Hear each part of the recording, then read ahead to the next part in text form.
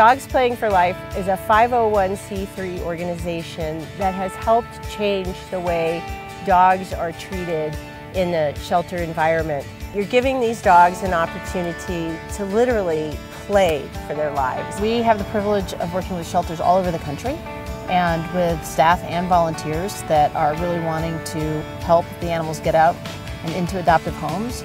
So they also feel good that they're getting out of their kennels and they're having a good time and they're having a better quality of life. So we get to run around the country and teach people how to get them out of the kennels and into playgroups together. Any of us, if we were kept in solitary confinement for long periods of time, it's behaviorally and emotionally deteriorating. It's a really tough situation to be in. And they don't understand that they're only here temporarily and that everybody's tried to help them find a home. They just find themselves in what would be a version of a cell.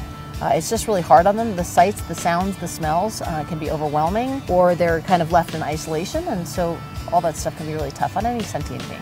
You have a personal mantra that I love, which is every dog, every day. If we are really going to be humane organizations, then we have to provide quality of life, and that means that they have to get out of their enclosures every day. And a lot of shelters are able to turn over animals pretty quickly, but then there's always this population that kind of gets stuck and has to last longer, and typically they are adolescent to mature, larger dogs. And so that's the population that we really serve, making sure that every dog is getting out of their enclosure every day in the new age of humane sheltering. When I first started, life-saving was pretty critical. There were millions of animals being euthanized in our shelter system. It was really clear to me that most of these dogs didn't actually have behavior issues. They were just struggling in that environment. And so now at this stage, I think what we're progressing to is making sure that as we're holding them for longer, because we're not euthanizing as many, they get to stay with us until we find them the home. And now we have to make sure that their quality of life while we're housing them is good and helps to maintain their overall well-being, which includes their emotional well-being and their behavioral well-being. And so we've morphed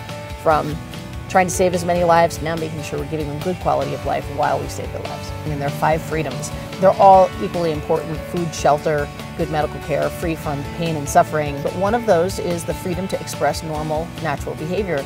And so that's really the one that we bank on. Ta-da! Dogs Playing for Life. So giving these guys a chance to get together and just be dogs. Yes, and there's so much fear around it. The risk of disease and injury, and those are legitimate concerns. There's always a risk-reward process. Enrichment programs like letting the dogs get out and get into playgroups, we've got to get over all those fears. And plus, the benefits of playgroups outweigh the risk. We want this to become a standard of care, that shelters, they feed, they clean, and the animals are provided opportunities out of their closure, and they get to play with each other, and that is part of what happens every day. That should be the standard of care. How many shelters have implemented your program? We just had our 200th shelter celebration, and thanks to a incredibly generous grant, 3-year grant by the ASPCA and Petco Foundation, the Road to 500 grant. They are supporting us to grow and get bigger and as fast and as furiously as possible. To provide our educational trainings to the open admission shelters across the country. I understand you have a waiting list. The grants that have come through are helping us to hire more people to get to shelters more quickly, because how heartbreaking if a shelter says, we're in, we want this, we're ready for training, and we tell them we'll be there in a year. We want it to be within 90 days we can get on the ground for you. Amy, what's your vision for Dogs Playing for Life in the next 5 years?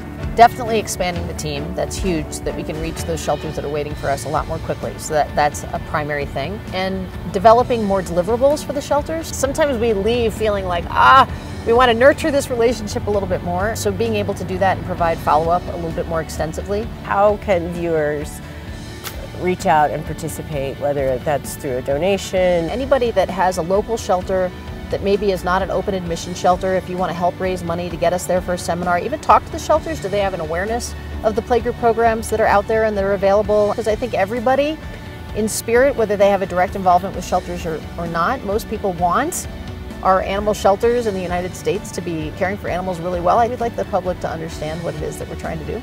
Sharing this clip via individual social media channels on Facebook, getting the link to the organization out there to each individual's community, so that more people are aware of this really amazing work that Amy and her team are doing.